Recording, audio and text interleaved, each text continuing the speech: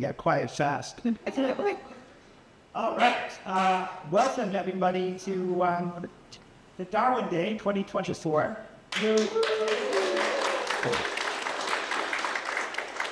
Thank you for coming. This is our 18th annual Darwin Day event at Hofstra.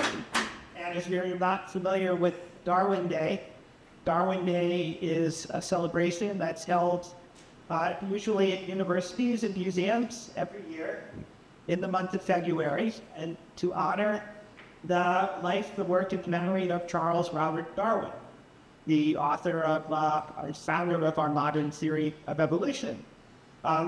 This year, we are having Darwin Day on Darwin's actual birthday, February 12th. He was born February 12th, 1809. Another very famous person from the 19th century was born on February 12th, 1809. Extra credit to the person who, I know you know. Abraham Lincoln, absolutely. 1,000 points, especially from this, but I'll write you a note.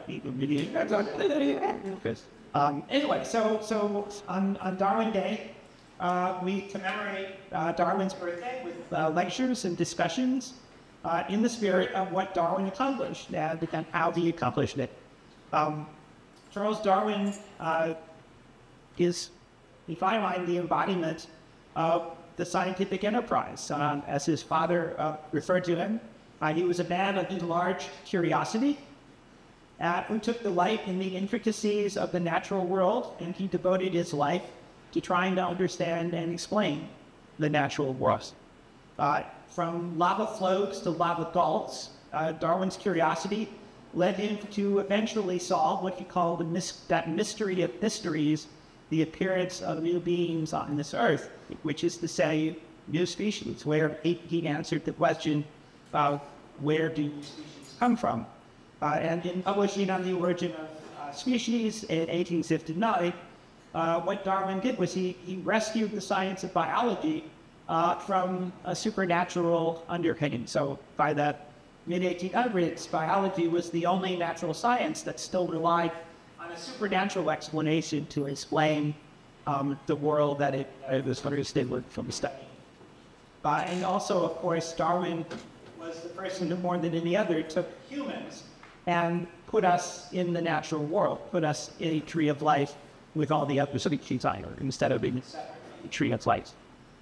So he's a hugely important person, and if you ever have a chance to read a biography of him, you should, because he had a very interesting life and he did some really interesting things, including traveling around the world on a ship called the Beagle and spending a few weeks in a wonderful place called the Galapagos Islands. And I had the pleasure in January of spending 3 weeks in the Galapagos Islands with a group of 14 students, and my colleague Mike Doris here from biology, a bunch of the students from the trip are in the room here. Go ahead, raise your hands. Give yourself a round of applause. So we had an amazing trip, and you can ask them about it over cake, because we will end the evening with some birthday cake for Mr. Darwin.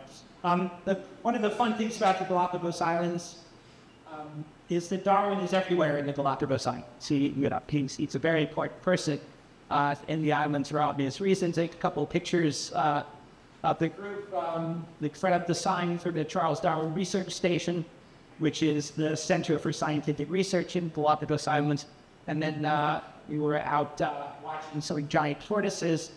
And this particular tortoise, we really took a liking to, because he had a potted plant on his shell there that he picked up at some point.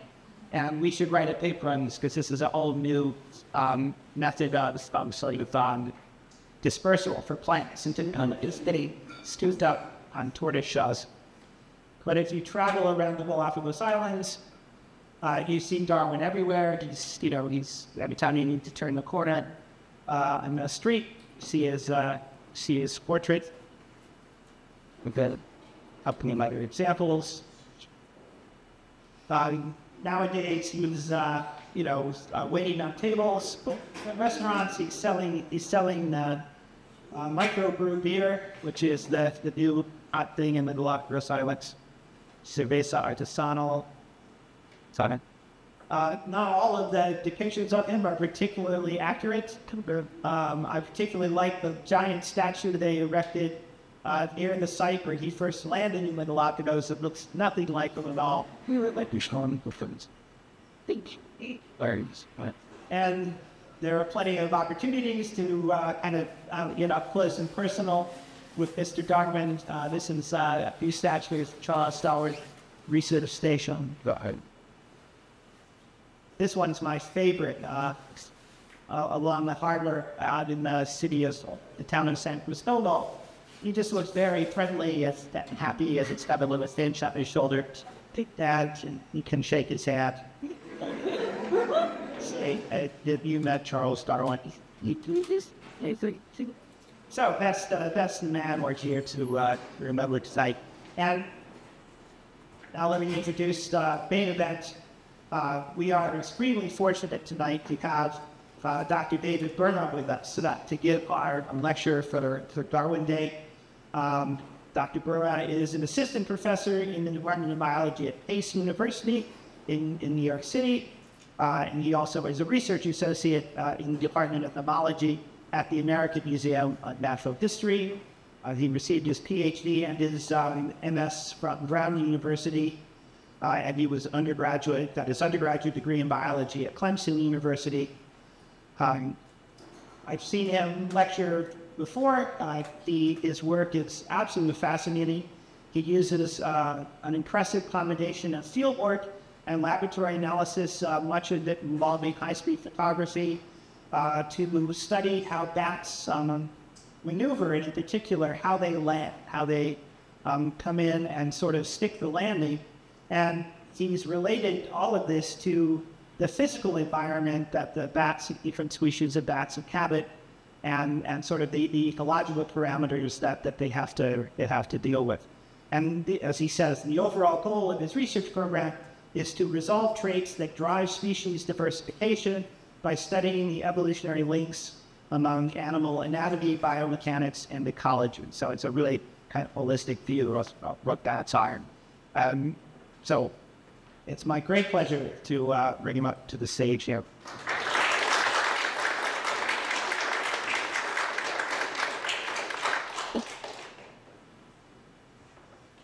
Cool.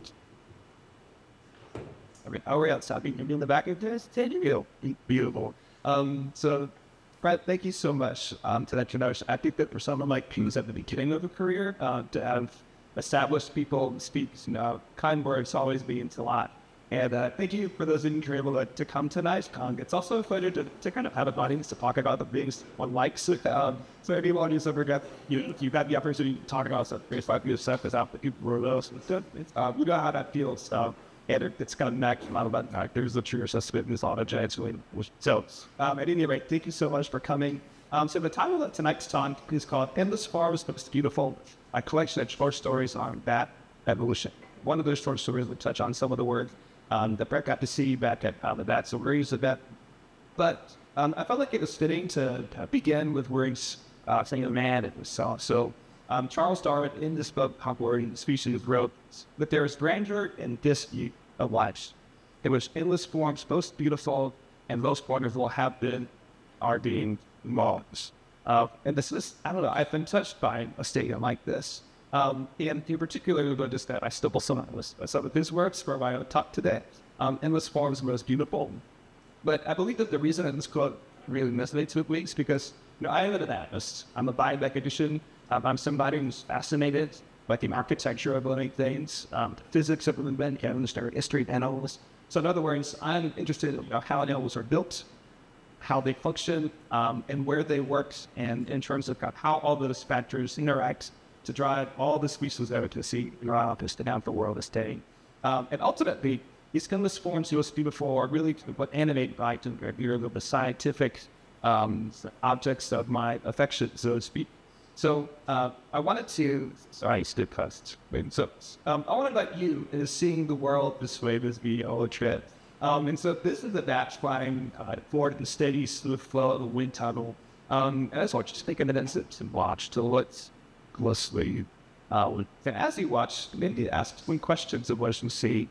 So you might ask, what did those wings, what body parts am I actually seeing?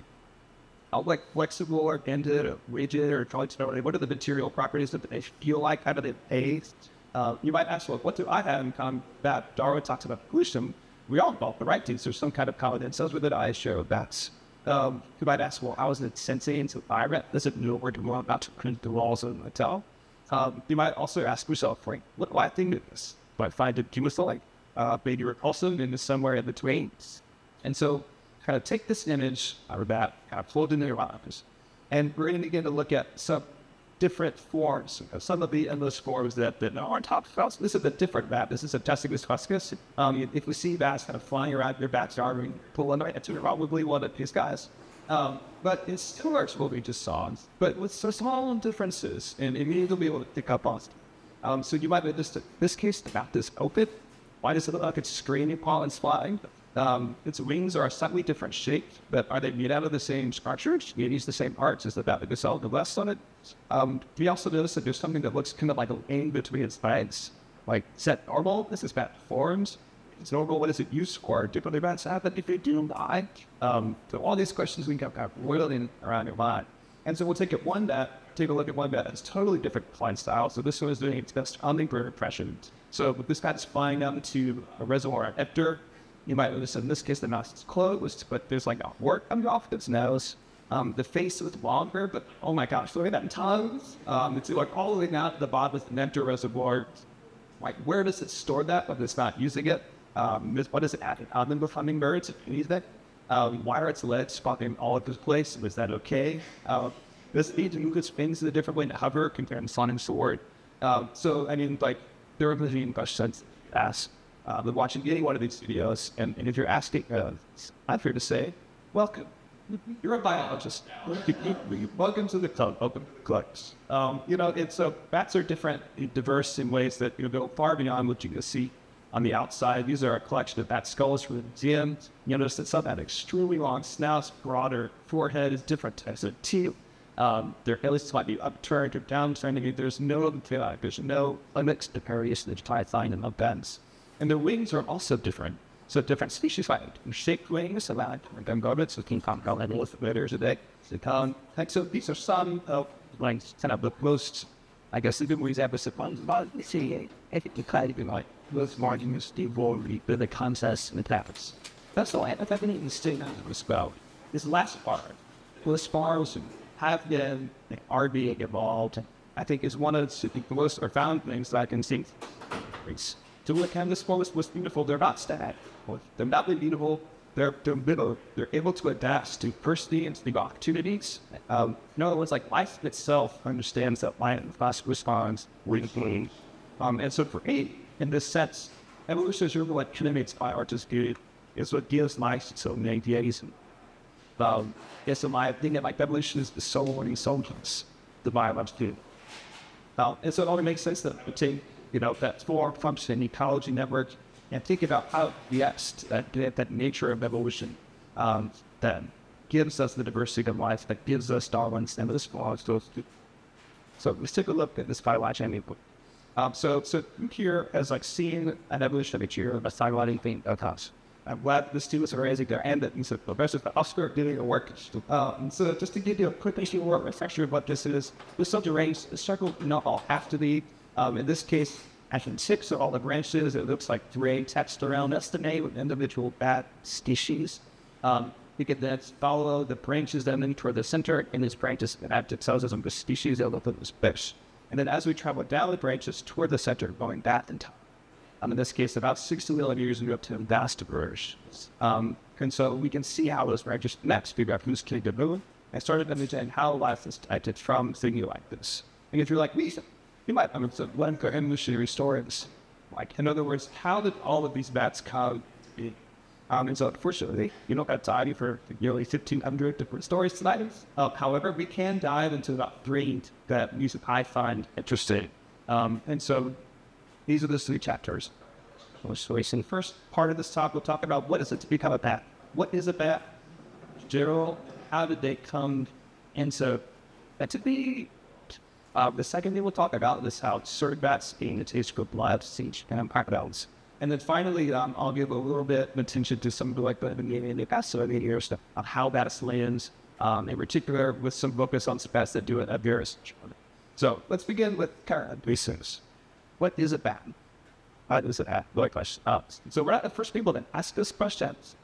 If you go into like the philosophical literature, there's a philosopher named Thomas Emily who wrote a whole treatise called "What Is It to Be a Bat? Mind-Body Problems." But he writes that even without the benefit of philosophical reflection, anyone who has spent some time close to space when he decided that knows what it's like to encounter something in which the with all the lights. And so I know that we're not all philosophers in this room, but as a bat biologist, I'm aware that everybody has a bat story. And so you're more than welcome to share those with me. I could talk about those if you know. But if you experience something like this in your house, and we are, you may have seen something kind of like this. So this is a bat chasing after a moth. Medicine finds the moth, catch it. And we can read a little bit about what it means to be a bat just from a video like this. And so watch this and think to yourself about this and makes it a bat. So if you had something like this in mind, you're on the right track. So typically, and the things that have come to define the means of bats are really these two traits: passing, so power flight, and also the ability to handle workies. And so with those things in mind, we might also down to ask, well, like, what did bats evolve from? And how did they gain these first place? And so for those of you who are in this biology department, you're probably thinking this approach, but it's a fossil. Fossils are a good place to start to try to understand any linkage. And so I'm going to show you the oldest known bat ancestor of the fossil. The ridge. Here it is. So this is a pod linked to spiny. And take a close look. So we have the skull on the right, body, middle, and this often think there's quite what can I learn about bat ancestors on this? If you're thinking not what should be allowed, this is really just a bat but older, right? And so a spoiler is that the fossil record doesn't really reveal that much to us about what the bat ancestor looks like. We kind of run out of bat fossils around this time period it is seen, and we don't really have a sense for what type of organism they existed that should be lost in captivity today. But as biologists, we can use evidence to start to find evidence and develop hypotheses about that mysterious bats. And so two that we'll focus on: biogenetic evidence of evolutionary trees, so how related species and their relationships will tell us what bat ancestor probably looks like. And then second, anatomical, so which like features are shared or distinct on bats, but also between bats of species that all of us understand that will carry the strain of bats. So natural place to start, I think, is with giant phylogeny. It's the biggest one that you can find. And so this is the phylogeny of nearly all mammals. So there's about 6,000 mammal species, and many of them are accounted for in this phylogeny. And as biologists, like something like this kind of makes me want to like cry and show it. It's our best idea how mammals all went. And I think Darwin's a few proud of us for this. We go a lot of the way that is a dish idea, but biology looks like. So if you read, you know, stuff. And he had the idea about branching lineages and all the different species and grow the soil. Like, I think I'm ghosts for sure. And here we are about 100 years later, at least to the interrates. But just like our first look at phylogeny, we had the species listed all around the circumference. Again, it's no scholar knows we everything into this. The branches show us relationships and where they should back to nerves tell us which species appear and not we ancestral. And the time flows again into the center. In this case, about 200 million years ago, towards the outside of this world. And so let's start kind of exploring this as we get into this. They got bad. But since humans, like we tend to be able to self-absorb, we can get this out of the there. So we are primates. We're grouped in with other primates. Now, another thing to notice is that most mammals are actually rodents. So about 40% of the marine mammals are rodent species. But the second most are bats. About 20% of every mammal species on Earth is it's a bat. So that comes out to about just under 1,500. This updated as of yesterday. Like any field in science, our knowledge of which bat species exist don't this constantly in flux. And you go check back. This just really fell off. The fur colony they were out to give a day. But one of the things that makes bats special, that's central to understanding the industry, is that they're the only flying in. The only flying people that wins here are about that most things ever thought into it wouldn't. And we may be thinking that, wait, what about flying slow? Well, first off, Flies are not closely related to bats at all. So they're rodents up here at the top, and get that like their closest common ancestors way back into our lives. But not only that, but they don't fly. This is the common misnomer. I know the name makes sense, but it's the biomechanically they're gliders. So you can take a look at the video about this. Looks like a squirrel jutting off a tree trunk. It's going to extend its arms and its legs, and you'll see that wide membranes called a stengia. And essentially, this is like a wingsuit. You know, someone is jumping for an airplane. They spread out this stengia, and it basically slows their distance. So they're able to glide for extended distances, control their trajectory to some extent. That as they approach their landing site of a tree, see we get some pitch up cycling, and that brings its body to its belly, basically ends into contact with the tree, makes its landing to scurry up and set to find what was moving later. So impressive, yes, but it's not flies. And those of you who are really into zoology, you might have heard of flying beavers. These are really very interesting creatures. But again, here to kind of spoiling spree. Either they fly or are they so the names, they can be misleading sometimes. So you'll listen, it's called Kalubas, but other names, bagel. But even though their icon is close to bats, they're actually not very closely related to bats at all. You used to think that they were based on their anatomy. But once we started studying their genomes, we found that they're actually more closely related to primates, meaning us, than they are to bats. They also look really interesting with their bodies. A great one about to take off to a tree. Just that their peculiar are much more acknowledged than the flying squirrel. It lacks the hair, extremely broad. They can glide very elegantly from tree to tree. And unlike flying squirrel, they also have webbing between their fingers, kind of similar to bats. Again, they don't share a common ancestor, but this begins to kind of tell us a little bit more about what lighting to what's in different versions of and Washington. So, if we not like fly squirrel as we include those potential models or ancestors, how can we use other evolutionary relations as to estimate the planet in this time? Well, we're going to connect the dots. We're going to have to know the places where these branches intersect. And so bats' closest living relatives, it turns out, are actually carnivores like cats and dogs, but also with mammals, so like horses, cows. You'll notice that there's a little whale icon down there. Whale evolution is a whole different subject for a whole different time. So hopefully for a future Darwin Day, so kind of talking about what else I would like to talk. But it's a little bit difficult to project back in time, thinking about what it is that can actually give rise to being different types of cultures. But there are scientists who go even further and they've tried to reconstruct the ancestor of placental. Right? Any mammal that's abortion was very related in this. And it turns out that based on anatomical evidence and molecular DNA evidence, they had an artist right here what this specimen with this organism might have looked like. And in general, it ends up being something that's small, a small mammal. It's quadrupedal, so it uses both all four legs to walk around. It's likely insect too. It's a probably small mammal. It's quadrupedal, big head spins. Again, if you look back, so this is not necessarily the ancestral bats, but it is something that came before master producers uses this ancestral way. Just starting like critical tidings. Now, if we combine this with what we know about early bats, we can begin to triangulate what your consider what type. So, in addition to being small, quadrupedal, and dangerous, we can look at fossil bats like Productive Dangerous to see that there are vestiges of claws on all about digits. So, if you ever have to catch a bat to get your house, which do you? And like that, if you do, you might notice that it only has claws on its thumbs, right? So only claws on one digit. There are some species that have a second claw all the way, so they want to their players here.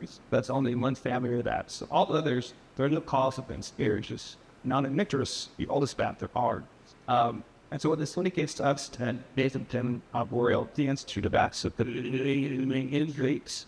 And if you look at the proportions of limits and try to model what spike the mic, we start to notice that insulins are closely an importance of guiding what's the what today. Then we'll be modeled by Ken from Rodman's specific how I drink the sprue. It's not the same kind of elegant palates like it that we know of trends. They tend to estimate that it's more like a flat gliding, so it's kind of a hybrid between what it's like with flattening style.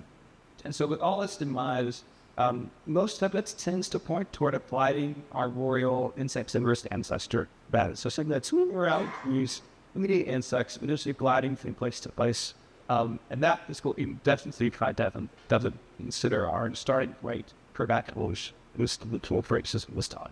So with that in mind, how would a gliding oil ancestor evolve into otter bass?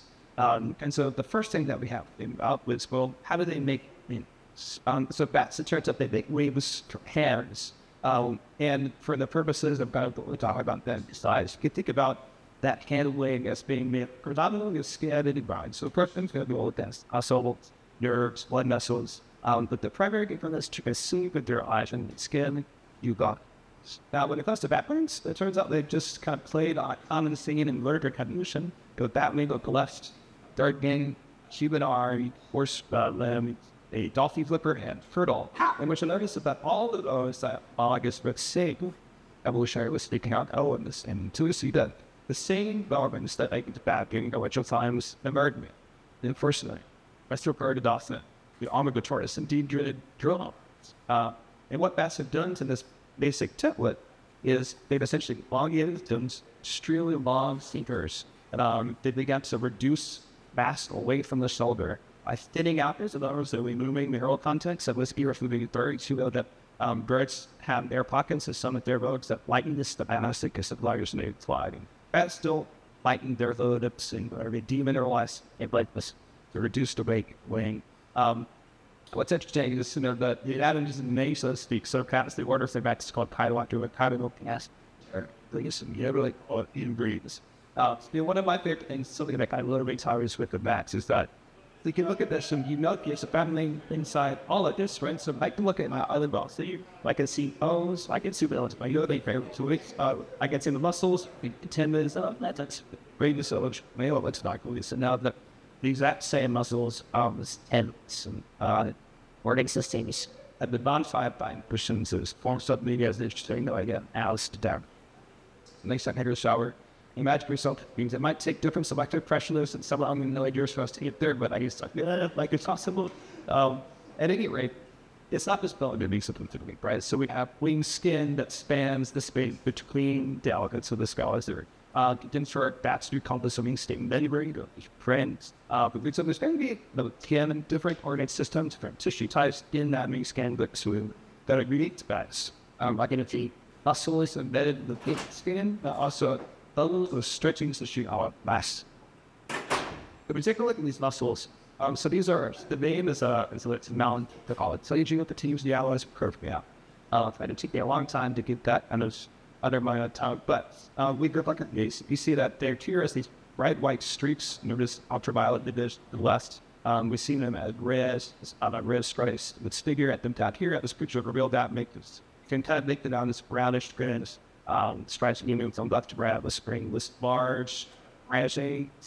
The structure is a vast amount of pairs that so stirring both muscles tissue. Now, what might these actually be forms? Well, it turns out we can make a wing out of skin. Skin tends to be stretched, right? And so you flap the wings. Eventually, that air pressure is going to start to deform the wing. Same way if you stick your face out hard window, it makes your juice kind of blow out. A bat wing, it's going to have a propensity to pillow, to bulge, unless it's properly controlled. That's what these muscles are. So when the membrane begins to stretch during downstroke, these muscles will actually activate.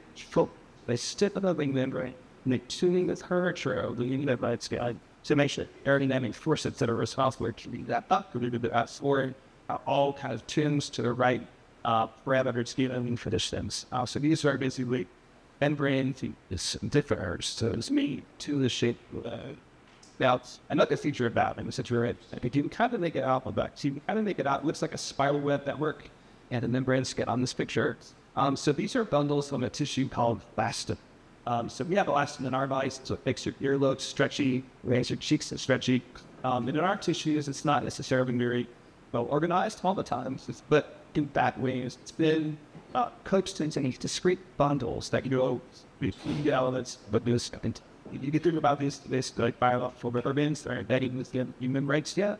But what these are stories, they allow the wing to just pack itself up and balance of those things. You also come to me the shape of the kind of general structural integrity of the wings. But see, this is you can see what that was responsible for when you actually went lose this elastic was disgusting. So in our attack, you might notice that the surface of the wing is limited, your elbows here, and this is the different skin wing. about this redo. The wing membrane skin has this kind of wrinkles, appearances. So when that folds this wing, the skin is able to wrinkle up and float in on itself. The lever goes elastin almost the skin looks smoothly and slack. It loses that wrinkles appearance. And so what I tend to think about this is like a metaphor is to just it's nice. And so kind of in the same way that you take off fair pen, the last development with the track packing stuff up, the same is true with that was with that retracted wings to get mad stuff, and there's elastic goals and harvest and awesome to that. Now, what's interesting is that the patterns, so these structures, process, and elastic, it's not the same for every bat species. So you have not only are bat wings different in terms of their shape across species, but pattern of the elasticity effort, and also the number of, like the location of the also some of the membrane are different too. And the fun thing is that we don't really have any idea why these differences exist yet. This is still very much an open question in biology. This is like the paper that described the difference that only came out like 5 years ago or so. And so we're just now beginning to understand what differences exist, how to understand why they exist. Now, in terms of the other thing that characterizes bats, we have flight, but also echolocation, where their sonar abilities is something that they're changed. So how do they gain the ability to speak of this? Now, the basic principle for echolocation is more or less call and response. That will emit some kind of echolocation call us to scream to the night sky. These tend to be at frequencies that are higher than what we think here. The sound waves with bats have to be the extra environment off. Those burning sound waves will be enter the auditory system that bats brain and process them can develop the environment. I would use that to boost their bake off the prey. And so essentially what the default call with their voice box or numeric, so it's the same structure that used to speak, same structure that language to speak to you tonight, although modified to various extents of bats. So they'll emit their call with the voice box, and they'll listen to the echoes and coherence. And so you'll often see the bats have really large dramatic ears and just take like shapes and ridges of sometimes. But the inner ear is also different. It's not just kicking up the vibration, it's being able to interpret there. And so if you look at the inner ear of bats, you can see what one looks like in the skull of bat top, and then versus a mouse with an autumn. What do you notice about the sign is that the bat's much larger. And that's again to process all the additional auditory information system location. And the paper that actually came out relatively recently that I found really interesting is that, so bats will have been looking at this eye, both the sonic things, this redness, but they also talk to each other. If you've ever been in a barn or you're out of shear, the bats guys like cheering with each other, they speak at a lower frequency. And it turns out that those social communication calls, they achieve those with the same kind of mechanism that deaf synchronization is to do those really low, like your brows. And so when those people are into that happen losing, next time you hear it, you can also think, well, and it's like, that's how a bat will communicate to other bat bites. By growling at each other, by slacking the evoke the courts in the cyber way. This is such a shout out to Jonas. Jonas is a really wonderful scientist, the colleague and client that I was really excited from the speaker of this canals. He's also a very stats, so he's excited. They're used to other sites that one will talk about. Now, that aside, they are using aggregation to navigate and track prey. They do so in a relatively systematic lens. And so they'll begin with this search phase where they're making their calls to in. So they come into the rooms, made their call them, just to kind of get a sense for what is the space look like, who else might be in there with them. Once they begin to detect prey like moss, they'll begin to increase that offerings. So call. They're trying to get higher temporis, which can figure out where's that moth. They want to check in, watching everything. And then finally, when they're about to intercept with prey, they emit what's called a stealing buzz. So you hear this and you ever record that. It sounds like that last simple buzz. They're emitting almost very high rates in terms of numbers of calls per second. That gives them extremely detailed understanding of where the op is at very short intervals. And so that search phase, packet phase, there's such a this. I'll have an HT like you just kind of this video. We're searching, tracking, intercepting pound, right? And so all these things they can use to one phase of 100. The fluidity, the ease, and I could watch videos like this all night if you listen to super image. You notice that it uses part of its ping actually to smack the moth into its mouth as well. So that's also sometimes use that tail load rate that we saw during the videos and instead of speed. Moths sometimes also use their hand to see the number of moths. But the trajectories, the way that they plan out their paths is all extremely interesting areas of research. And I wish I wasn't. unfortunately, we're told. One question that we can spend some time talking about, however, is the evolution of application. And what's fun is that there's kind of an unexpected mystery here, right, on the bats. And so we've got another, actually even the left at this time is showing us how the bats stand. So these are groups of species that are close to their own others. There are 20 families of bats. And to break this out a little bit, kind of get a sense of what the mystery involves. And so this group up top, these are non-ecological mammals. They're on mythology to kind of give us a sense of perspective. If you look at bats, so they're organized into two groups who share common ancestry with each other. So we have the Yidden Chiroptera, the last word, the name goes. So Yidden bats are endowed as something about something. And what's interesting is that if you look at the Yidden Chiroptera, all 14 families are echolocating. So these are all bats that use echolocation to navigate, create some combination of the two. Now, if we're counted into, that's why we still got it back so a little bit. Only 5 out of the 6 families that collection is this one that doesn't echolocate, the Pteropodida day, are what we know of as flying foxes. So there's only one family. They make about 15% bat species.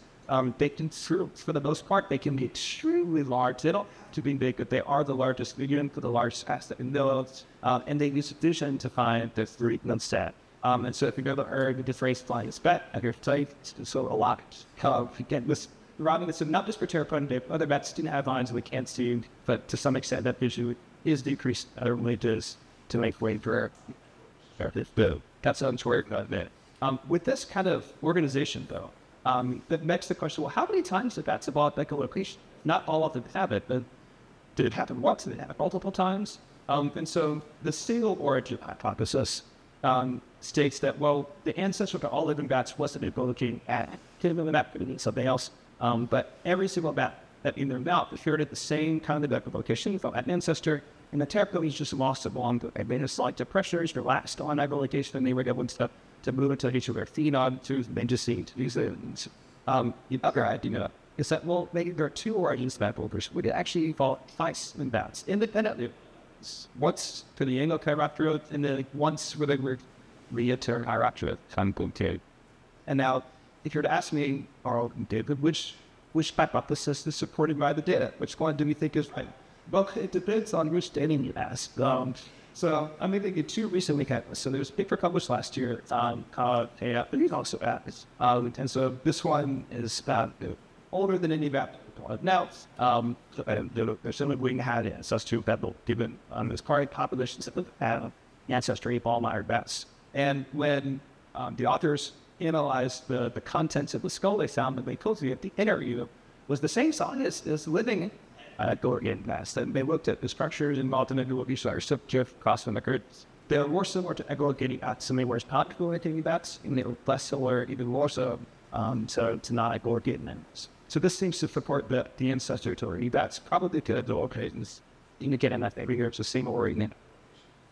Now, another paper that came out a couple years before that looked at embryonic development of bats to see, well, how do the structures that actually are responsible for echolocation develop in the embryo? Are they similar? Are they different? And what can that tell us about the potential pathways for ecolocation? And what they found was that there are 2 very different developmental processes that leads to the echolocation organs and Enterochiroptera versus Neanderthals. In other words, if they had inherited the same echolocation ability from a common ancestor, then why would they have different developmental pathways for building the same machinery? So this is some evidence that points to, well, maybe to do more, it was all the my essence of evolution of echolocation and that's.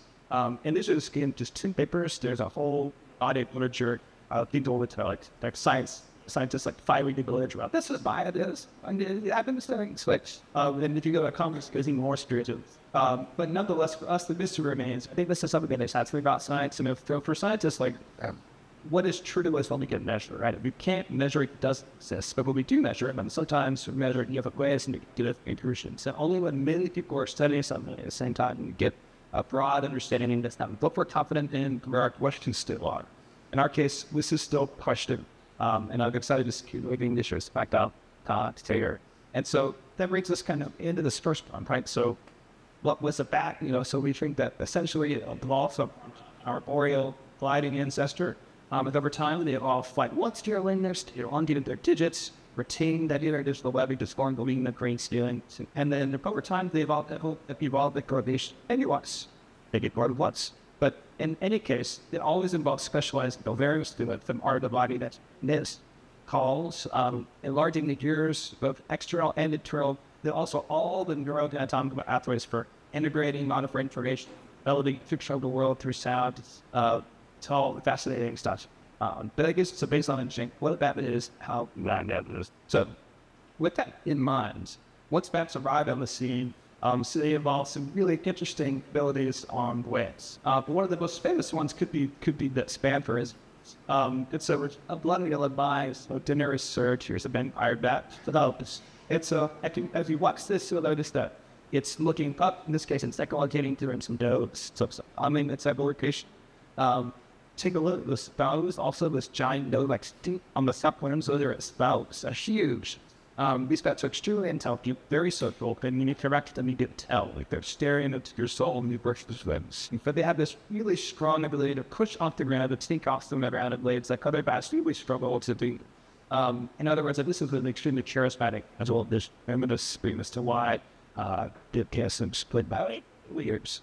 But thinking about vampire bats, and they can uphold a big part of this and retaining effects, it's time for pop because I'm not the right. So you have to answer this thing for yourself. How many of these bat species are vampires? Is it more than half? Is it less than half? Is it less than that? Is it more than that? So have a number in your mind. How many species? Well, I'll highlight where the vampire bats from. Because way down here, it's just a little tiny corner. If you blow that up, we can see that it's actually only 3 species. Did you get it right? Good job. So we have 3 species of vampire bat. So out of nearly 1,500 species, only 3 of this evolves the ability to have it at drinking blood. And that's, it's interesting to get so much attention, given that it's so fast to do that. And also, it's one of the kind of shot. It's interesting about them, the grabber shots. Like, these are very cool headshot. And these are even the question of the website. Now, all these, so they all feed on blood, but they're slightly different in terms of the source of blood that they use. So the common vampire bat, the one on the top left, they typically feed mostly on mammals. So we're talking livestock like cows, horses, sheep. There are technically cases of like feeding on females, but it's not something they do out of it's typically an opportunistic behavior. It's not. I don't know like any bat population which was feeding part of this. Sometimes they will take blood from birds though, if it's available. Dying the stamina, the white-winged vampire bat is kind of the inverse swing. So it specializes in bird blood, but when given out into it can take animal blood too. And then that's file up on the hairy legged vampire bat. It's unnamed. It specializes in bird like it's dog. So, and all of these live in Central and South America too. So we're safe here in drug use recently. So I'm orbit the gaming enforcement notes. But the video will be listening with the rest. But see, with that in mind, we can ask, well, how did this come about in the first place, right? This is a common question in this talk. How did this have that condition as we? And so we'll return to some of that zoological tools practice of I was knowing usually. So I'll break down this figure before we talk about what can suggest. So first off, you notice this colored bars right hand side. So these are the evolutionary stats. You have 2 families represent tier groups, Batistoides and little protists. So most of these are housed in bats. You can think of these as like your standard thing. Now, within each family, there are 7 families. And you can think of this as like ideas. And so these are species that are more closely related to one another. These include species that are more close to humans, vampires, and others. Now, we add those proteins, that's where our vampire bats was one. So those are the 3 species on that side. Now, the branches tell us who's related to you, like many research, and the nose and dots tell us who shares common ancestor. The nose like who shares like a great grandparent. So in other words, like these 2, the Vectoridae and Carolinae would be more closely related to each other. The bigger that is, the Carolinae are to at times. So anyway, I'll stop speaking the weapons. They move on to point. So in this puppy to look at the diets to see how they understand diet and that's and to just how blood feeding involved with vampires and let's see the carrots. And then we can notice that the ancestors are probably insect. See, this is an independent study of this kind of I thought to support argued earlier that ancestors were gods insectivorous animal. And that persisted in many of the modern lineages. These are some examples of bats of insects with fossil meaning 17, and sometimes bats with meat insects in vegetation, like grasshoppers or katydids. blood feeding evolved in vampires, and then seems like in vampires appears, but over us, not having this behavior. This is also called sanguinary, or atrophagy. We'll call it blood feeding for spire, sanguinary the size. And then frugivorous, so eating fruit, or specializing in, is probably evolved after vampires. And so this is pretty common. It blows past that there in the simple South America. Also, those really large flying foxes. And picture the vast eating fruit are all described. Like, doesn't fruit tends to be at least as big as the it's not larger. Fruit eating bats are also very fun to work up. They're very social. They would take honey as fruit water, but they also pretty easy prey to like all you type of like cautious. But what we can learn from this is that the vampire ancestor was probably an insectivore too. Right? So they had to move this in for dead. They're probably just going insectivorous. And so how did blood feeding evolve from that insectivorous ancestor? Well, the leading hypothesis right now is that they began to think about ectoparasites, the things like ticks, flies, other things that are gathering around causing the rodents other down in the sea. Group of ticks, birds here, and ains caused from insect bias for cow. And essentially, the timeline that this hypothesis timeline would be that an insect-eating ancestor, they began the transition to measured parasites at some point through like this incident. They began to ingest host blood with parasites, so it's eating ticks. It's also ingesting blood and with ticks feeding on. So that can allow us to begin over time to develop physiological processes to digest blood as it needs. They began then taking blood from the wounds directly and causing their blood to stick or what. And that it brings a specialization on blood feeding for several million years of process. And then 3 species diverged from competences that 3 hypotheses. Again, there are other hypotheses about how this happened. This is the one that seems to be best supporting of this. Now, what's interesting is that along the way, they gained other specializations to enable blood feeding, right? So these are the 3 criteria. 1, 2, 3, 4, 5 in the time. So the first is a running gait. Yes, vampires could run.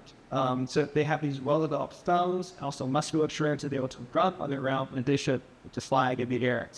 So this is what it looks like for a vampire bat to run on a treadmill. You can hardly merge. You're close to their answer. So what's interesting is notice they don't run like any other mammal that you probably or skin. Part of the reason for that is you've got to re-evolve with flying as a starting point. So they're taking essentially running with the landing gear, so to speak. And so instead of having an alternating gait or cat mice, they crutch walk over their front limbs. Basically, the pons has the strong muscles they use to fight the ears, and then behind them have got bigger, more robust to be able to kind of deal with this periodically. They can extremely repeatedly in minutes that they have great stamina and great speed on ways that help them their life with their skill or losses. Now, the second thing they've done is they've modified the teeth, their dentition, to be able to create the words so that they can gain access to one of the big pieces. In particular, they modify the incisors, so think about butt teeth. They have butt teeth that have been stuck into borders and similar to knives, more or less. So here's a 3D model of a vampire bat skull. And you can see this front 2 teeth, they're sharp, they're pointed, they're angled forward so that they can better use them to create a willingness to get access. So we bought. Now, once they bake that bites, they have to do it on something, right? So they specialize in particular types of prey. We've already talked about mammals and birds. What's interesting is that they also developed the ability to sense infrared heat. So there are pick organ sensors on their noses. Not that dissimilar to what I was saying, but they can use that to figure out which parts of the sting have capillaries still with blood closest to the surface. So they can find the place where the blood somebody's long exists and then bite there. Now, they can also feed on other vertebrates in addition to the attention with elasticity and evidence necessary. You can take a look at what it looks like for an vampire bat too now. So this is a vampire bat at the foot of this to and cow probably. So the first thing they do is they moisten the area with their saliva. We see it running out to the house to the $30. They then shave the fur and the feathers with their sharp teeth to get access to the skin, then they'll make their bites. Once they made that blood incision, they'll left out the blood filtration and they suck the blood that the blood happens. And what's interesting is that they can consume up to like 50% of their body weight in blood we get from the deal. So for those of you who went to the Super Bowl last night, you probably did eat 50% of your body weight chicken wings, about the vampire back in 28% of this body weight.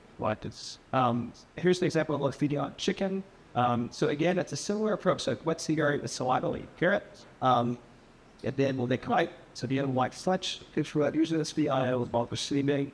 And so the chicken is really none of the lies real things. This is disturbed by something, but it falls back as the Macdooms back into it, tendons to go bottom of the top. So pretty interesting stuff. Now the saliva itself has been referred to as in some of the literature, in part because it's more than just like from the bats and abuse. So for one, it has an antifibrous become traction event, so it keeps the blood from the body and you shoot the blood dying. The saliva also has proteins that break up existing plaques that have some pain-killing properties. It also prevents the blood vessels from constricted. It actually makes the blood have larger, increased blood flow to the limbs. It also has proteins that inhibit the immune response. And then they also give prevent healing that they come back to the same mineral, the same tonight and feed and so infections. And then finally, we have this physiological method. So how do they do it in already blood? Now, there are a lot of things that they modify, a lot of ways that they've done it. But essentially, there are three genes. So ones that are done like this, relatively tubular and simple, they can stretch to accommodate giant blood vessels submitting to. Next, we have to deal with all the iron in blood. It's much higher in blood than it is in foods, and so they have a special dish that can to evacuate that turn into the intestinal contents to men. They become deep by the species. And also because blood is essentially just liquid, they have to deal with liquid at a much higher rate their diets would. So their kidneys are able to essentially run it order drying the soothe that they can feed to your to eliminate all that excess water as you're on within about 2 to 5 milliliters of NOx. The tightness. And so with all that in mind, we kind of sum this up. So how did bats gain a taste for blood? At least 3 out of the rare two different species. Well, we started from insect-eating ancestor, most likely, and then shift into retaining specific insects like ectoparasites, and those that are eating have a set of animal wings. They then began to feed off themselves, and gaining the ability to blood exclusively. But along with that, they had the ability to run, to have sharp teeth, to sense red, and to go out drug their saliva to make sure that the blood to still like the post feel it. And then antibiotics themselves to be able to process all of the blood. And that's a bit of a postscript. I just want to kind of shout out, but in terms of all of the movie vampires, in my opinion, the most bad, or the most bad faithful depiction would be Nosferatu, a legit vampire back in 1917. So you'll notice that he has elongated digits like bats. The incisors are sharp teeth. They have large ears. The potential ear is prey a little bit better. It seems to be a silent movie, but it's great to watch those. To stick the landing to this talk, I said the landing for bats who kind of interact with Alaska. And this will be partly I spent the past several years researching. So obviously this will be an compressed version compared to what I've talked to about the past that I've talked to provide the word about cartoons. But I'll start with the story. So why would we be interested in studying landings for an animal so big as respect? Well, we have a picture of Daedalus and Icarus here. It's familiar with the story that goes that Daedalus fashioned wings for his son Icarus. On Icarus stood too close to the sun. The heat of the sun melted the wax that held the leaves together and plummeted to his dad. Let's see. And the reason that I wanted to bring this up is that Icarus fell because Venus fell, but he crashed because he couldn't stay land. Now, in the same way, for biological flight, since to happen at any pitch, it's not only the wings that have to develop, not only the flight stroke that has to develop, but also a mechanism for safely landing on their edge. And so my point is that in the evolution of flight for bats, in some ways, it was dependent upon also evolving safe ways to land at their roosts as they were gaining this valley. Now, bats don't just land on something abstract, they land on something. And in most cases, this is the roosts, the big, tall homes. And so bat roosts are actually important to them, the stories that our houses are to us. So provides that there's a refuge, provides proximity to resources like water, it keeps them close to their mates. It's a question they rear their young. So bats will form between comes all females that help rear their pups together. Giant things with these huge roosts. They also enjoy which species exist together and their social members. Bats are extremely social creatures, especially vampire bats, actually. And so the roosts are so loud as it provides as well. And so some of these roosts are in general, but there are a few bats that have evolved really particular roost homes. The one that I find really interesting, I didn't actually know that this happened with all that. Happened with previously was that some bats involved to roost kind of tubular structures. So this is about living inside a pitcher plant. It's kind of schema. Get off a lot of used to live pitcher plant. Other bats involved to live inside the furrowed tubes, movements like downlings, like our owners or AL leaves. They call suction cups to stick to the inside of the leaf. And some bats also live inside of the family, like they call it out. And so for all of these bats that live inside continuous structures, they tend to all converge up and evolve some kind of like seaweed wrists, on their ankles to allow them to stick to that smooth surface. So some of these are really simple. It's just kind of like the large and fleshy we deal with somewhat slick. Others, though, have evolved like explicit suction cups or adhesive pads. And in particular, this one, the thyroid red tricolor, is one that's been found. So the two species that have done this the best are these two. So Myzogota red lives in Madagascar, and then thyroid tricolor lives in Central America. Then they both gain the ability to stick to wings with two different mechanisms. So Myzogota uses wet adhesion, so like you ever like wet a piece of paper stuck into a wall, sticky wet adhesion. So Myzogota has adhesive pads that secrete molecules and nucleophores, so it could also stay to use. Whereas Thyroptera has little suction cups on its wrists and on its ankles. And all of these appears that involved conversion rate and associated piercing inside and moving to it. So Thyroptera is one I've studied, plus there was sensitive, so I was talking to a little bit how it lands and how it bursts inside breathe. So the question is, I was interested in more, well, how does Thyroptera tricolor land over? It's just there. How does it get there first comes? And then two, has it evolved some kind of specialized in anywhere to land differs from other types of bats? So this study typically that usually in the west coast of Costa Rica, although you find these bats can haul things out on the top. We found these bats living inside of there. We're two groups, and you can see the suction has pressed up against the inside of the here. In terms of actually finding it, so we would go out into the jungles, walk around. So the Elaconia leaves, they often grew in like trails, marshes, wet areas. So if it looks like I'm reaching up and looking inside of a leaf in the dental mirrors, because I'm looking inside of the dental mirrors, if you're looking to see a little back, like keying back at you. Once you find the one, essentially you take a newspaper bag for newspapers. You stick your little leaves like toothpaste tuning the back up pieces bag, transfer the bat to a cloth bag so that it's up to keep point. Take it out to the land to rubber bends. And one thing I want to stress over, always make sure to power to these orientation. This is about to achieve territorial. They have to go back to the safe where you find those. When we're tested to go back, read out in your territorial to where up to real always back around and with the dust to IS3. But what do we do with them as well? So I was interested in how they might. So I needed to find some really convinced to land in an area that watch closely with high-speed cameras and measure their performance of force-based scale, just like how far they intend. So I tried to disguise my landing platform, kind of like a furled twist, clear plastic surrounding the landing plate bat. Just you notice down here, there's a bat inside. They seem not to mind the difference at all. This is actually the weakest bat I've ever trained, given that it just wants to go solid up and start into. So this is what it looks like when the experience happens. So we have horse like little dab this time, but not the bottom left. So it was that at first I'm trying to locate the prey. As soon as it finds its way outside, as soon as you touch its wings, dives down, and the back pulls up. And until the back side and the go down your side, and then finds its way down, and the detective time runs. So search phase, touch phase, sticking trends. And what we found when we watched this close in casting video is that it matched what they did with the natural leaves as well. So again, gets to locate the leaves, and as soon as they're approaching the aperture, over into it, they'll tuck their wings, they'll stop flat in their wings. This is the diagonal into the leaves and stick of their suction bosses. And we put a camera on the inside of the leaves to the score, so you can see what's on them, and get sit with the thumbs first, followed by the student. Now, in terms of like formally defining what the landing sequence looks like, you broke that up into three different things. And so the first is an approach phase. And so you go out in the field to see bats flying down leaves. They'll send a circle around the leaves, trying to locate the fragment in the wing too. And as soon as they do, they begin to approach from the front where that person use the most available. Once they get within about 30 centimeters or so, that they actually tuck their wings and go to a ballistic descent. So this is either like from every high school physics ballistic, so there's probably not just abnormalities to how best to dress. So bats stop generated lift dress activate with their wings and essentially go to the lowest treatment to go back to those. And then once they make contact with the suns, then it can get decent. So they're sticking to the surface, trying makes it tumble the two out of the least to non-result fashion. And then bring this, you bring out of that. And so we can look at their cheeks and body orientation, their distance from the plates. And I'll draw your attention to this top graph here. So you see two lines, colors, through there's yellow.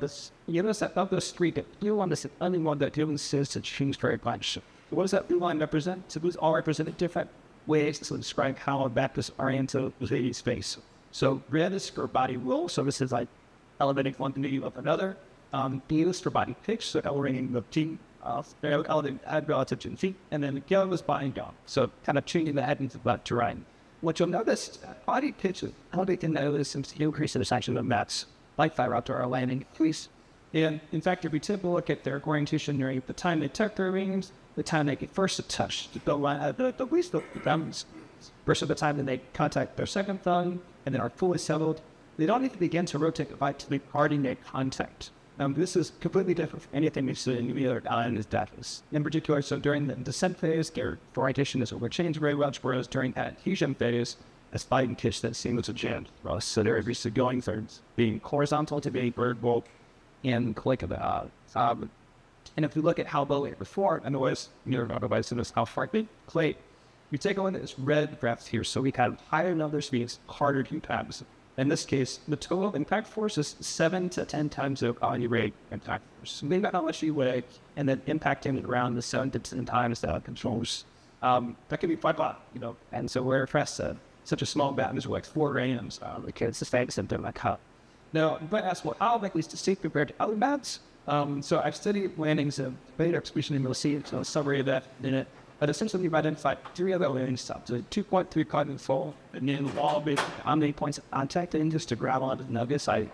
So 2.9, essentially when the bat fully inverts its body before dragging up with just it. So one side, two cones. So this is a rotation, like complicated maneuver, but it's also really, it's low impact force. So again, it's very complicated to execute lots of resistance. Well, very delicate, cool. Now, bats can do this even with their carrying pups. So we have Big Bertha, baby Bertha here. You can see that she's able to execute landing with a giant baby York bat just fine. She's able to boot her body upside down, grab onto the seat, land while protecting her bat tops. And the pup was also like hang on to this good service. One thing that we're interested in studying, so some colleague about here, one understand our landing maneuvers start at making bats. So born knowing how to do this, and it's not how to be wired to do it. What they were lines. But another kind of landing style is the 3-point, and this is kind of intermediate, right? So if we're still contacting the seat first here, followed by stabilizing some. And this is a little bit more moderate impact force, a little bit less rotational, and higher impact force. And the final landing style is the full point. This is essentially a belly flopping into the mat, pitch it back, grids in contact with thumbs first, and swimming the thing in contact. So sometimes the face of the head also comes into contact with the medic side as well. What I hope is clearly used that, depending on the landing style, the types of rotations necessary are distinct, repeatable, but different across all very. The performance is also, so if we look at 2 versus 3 versus 4 components on the thyroid, you can see the impact force increases as the number 8 points of contact. So 2-point methods are over fat, performance, body weights, and it goes all the way up to, again, then 6 to 10 body weight counts. So that.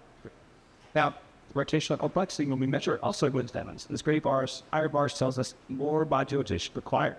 So you can see that it moves down as it moves up 2 to 3 pound forward, and it's final thyropters, this is just at 8. But as we look at the details, we see that really we're losing the importance of null and the odd. So bats are essentially relying more on pitch, instead on execute several landing in either our cumulative type of rotation. And so one of the things that we found right this, but every now and then a bat would crash them. At first I thought, well, these are trials that can't sleep, it's not a successful landing, so let's talk about fun it is. But it turns out that we thought about SIP before, and we think these are kind of quote perceptions that appears to be the rules. So in this case, you can see this is a bat that under rotates, right? So it's not here to generate enough system rotation to land doing allocation. So it's what it should perform a full point negative. Instead, it performs a 1 point you use this in 18 right? It's not after the thing gets set. And so whenever I showed this, I always talk about which calories I will Alice program in case. But the thing is that under rotation leads to an incredible cost of impact force. So these we mentioned the 6 cents that your mics oversight.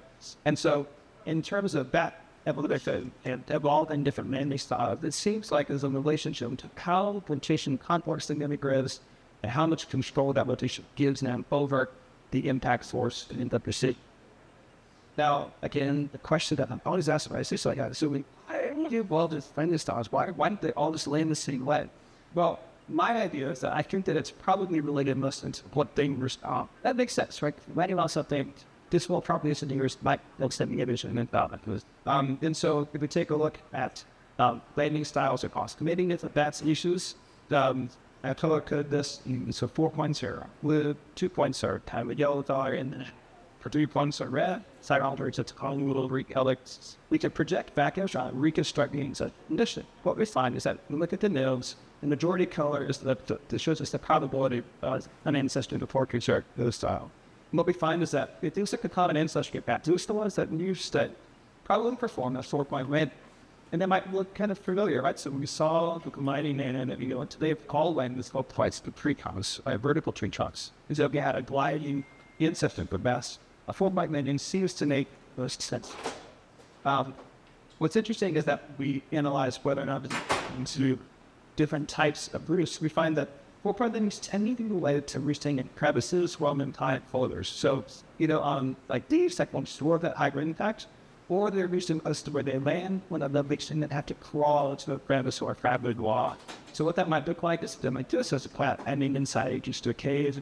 So it becomes a 4-point landing on a wall, and then immediately out of the videos that you practice trying to catch these just really quickly because the theater trying to spell to a crack of the wall kind of this. And so this is something we do this from wall or team with the actually, but it seems to make sense until they're in that hypothesis. Now, 2-point landing, these evolved 3 separate times that we still know of.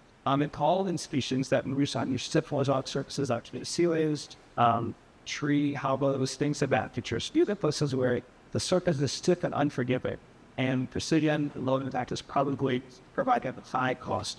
For bats are very important. For bats during the or about some priest nuisance. But I think it's actually about recently, and only in the ages that priests support these tents. So that's why actually so bats are needed to inside. So the man on these fight the veins so that we church to form a protective tent.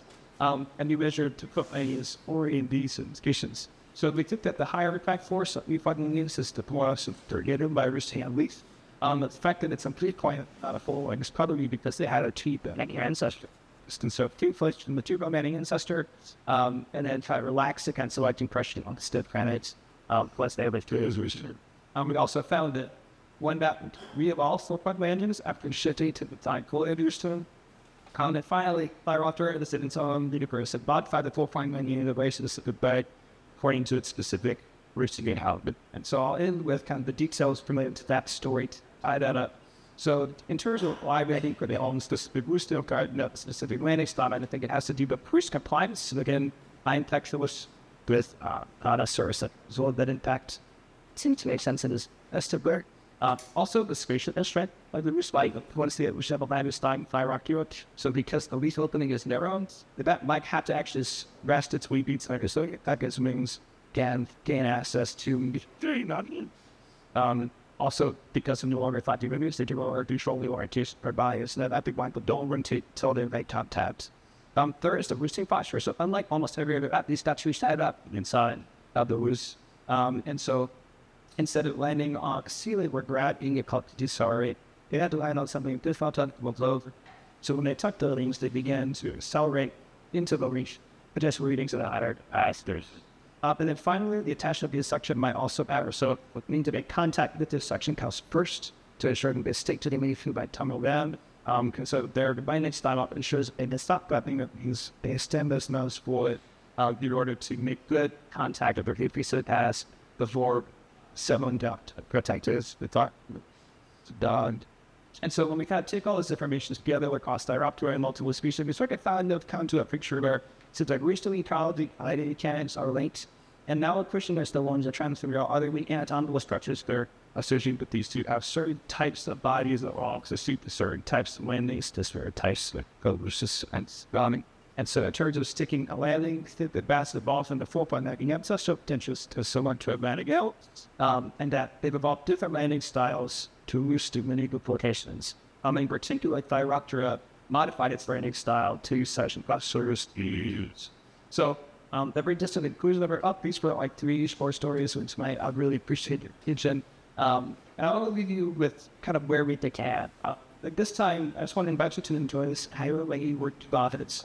As we watch this together, and you can probably see it now a little bit closer to your way than I do. It's like I see lanes that evolution is fashion, the same material as bones, thus blood. their wings are on my arms. I see an animal with mysterious evolutionary habits. There's still a war that science can reveal about how bats came to be in the first place. And finally, I see just one iteration on that endless theme of beautiful whale with arms. I really can't help but want to learn more, to discover more about how evolution shapes such a new world, politics and such.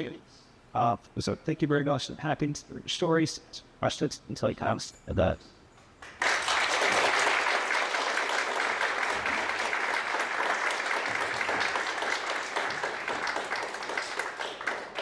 So if anyone has questions, raise your hand and I will bring you a microphone. So we all need the question. Hi, thank you very much. That was a very impressive talk. I wondered about the social behavior of bats. You talked about this too much. You said that, for example, they're pretty social. They could communicate with each other. Do they live together, hunt together, or are they solitary? Yeah, so the social behavior, and again, so it's like sort of this case. So the social behavior is an independent species to some extent. So some species will roost by themselves during parts of the year, but our groups during the parts, males can sometimes boss on their own during like breeding seasons, whereas females will bring together and raise pups in groups. Vampire bats are a really interesting example of social behavior. So they actually have evolved in a social system in which they'll share their fuels with bats that can't move the group. So if the bat is injured or elderly, they'll come back, and that's a little bit gross, but that is just a regurgitation. So I just share it with another bat. I mean, all that is built on kinship bonds. See, they do it over bats that are proposed to them. In terms of how they communicate, so they use like it's what's called social bonds to get another in the roost. Maybe something as simple as like, ouch, you're touching me, please step away. I don't know very much about what finding information is in staying to roost, whether or not they're seeing a good location at foraging sites or water sources. That there's probably research on it, but it's not. I mean, it's a great time. That being said, the roost itself tends to decision interaction. Not the reason here. The bats give you the wild just fine. But they sometimes don't use their sonar to jam other bats so they can get to the bomb threats. So in that case, they're competing, but maybe not competing other mics.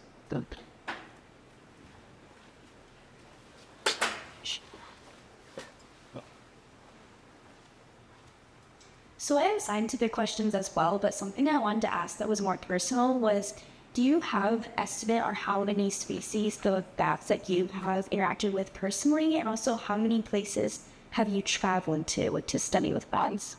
I like being so. Okay, so in terms of, I'll make it a second. So in terms of bats that are still alive that have interacted with most species, so you probably could think how many well enough figure out to probably like 40 different bat species. And that's taken me to Costa Rica and Belize, the Gulf area specifically. In terms of bat specimens, like a museum that I've worked with, I mean, that's so broad because, but also obviously kind of less charismatic, right, in areas. So for the industry is a spot. But yeah, so part of others talking with systems that I didn't know before. It was like, I'd never really traveled much before I had started my scientific practice, and it's really taken to a lot of the places that something grew up outside of being a scientist, so I'll get to that. And so there's scientific, but Oh, that was the only question I had in mind. I just wanted to say I wanted to ask the thing personal right now. Yeah. So, thank you. Thanks for your presentation. the focus instead of I'm interested in human development, but also now in bat development things. Do the parents of juvenile bats play any role in the process where they figure out how to fly? So this is not something that I know. I'm not sure how much we really know about it, just very like surprised at. So given that the pups, so in terms of the kind of spatial, but I can better term the spatial, is just doing the pups and the mothers, while pups are still unable to fly. Mothers will carry their pups on their bodies, as we saw in the video, as they're moving along the beside us, down there. When mothers go to forage, often they'll leave their pups that might improve sayings, whatever, things like that. And so you got bugged in that. In terms of the timing, like ontogeny of flight development, that's I'm not pretty sure. And I'm not sure, again, how much of it is something that's hardwired and the data versus something that's learned, from observing other bats don't ask for it. You know, I actually present on the Biden's during flight. This is something like I said though, that we brought up to sport. So college bonds come into situation like this, something to use for that bat holiday on the athletic side. And so our plan is to set up more or less, I guess, discipline system to observe kind of like at a broad scale what are bats being born and when they begin to fly. And once we see them, we can decide to go use to watch them as to more close detailed assessment. What are their meaning for us? The emotional, how do they begin? How do they find the thing or find flash? I mean, time is about it. So the strategy is I don't know. I'm very interested in fucking. But hi, so I was just wondering, I know you do a lot of work with like landing attachment, and I was wondering if that could tie into like the style of flying, like that musculature that is so different among the different kinds of bats. So like if different species of bats also that have different landing, but attachment styles also have that different musculature among the species. Yeah, so you basically just kind of like tested them like the entire like point of what I do. That's like, so how is it now connected to movement, right? And so I love that you're already connected with these things. I'd say that I haven't really thought too much about whether that the brain muscles are connected to limiting styles. In part because I'm not sure how important these like wing mid-range tensions at the time of landing, because bats are floating away in the same ways, and also they didn't kind of ceasing the fighting at that time. And so at least like my kid and how important his muscles would be at that instant. However, there is the possibility that the muscles are, so the number of muscles are just all the way to the words, like at speed on the flight style. So some bats are extremely high altitudes of catch insects at highest. Yes, they can migrate out to miles. Other bats tend to be more specialized to find very cluttered environments, forests, so they're probably visible, more agile, but the smaller flyers. And then some actually, and you get around going in forest like out. And so I can have really hypothesis, right, is that some combination of the shape of the wing and they arrange that kind of the position that we like lessons by people are into flight style, which in itself tends to be the word of the sea or the inside of the foraging, college diet, this cavalry, the carry, lanking. And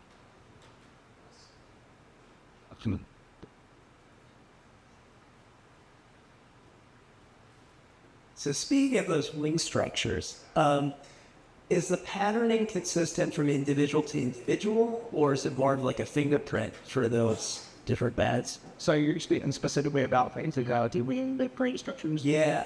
So when it comes to the muscles, my understanding is they tend to be in a species by species stated.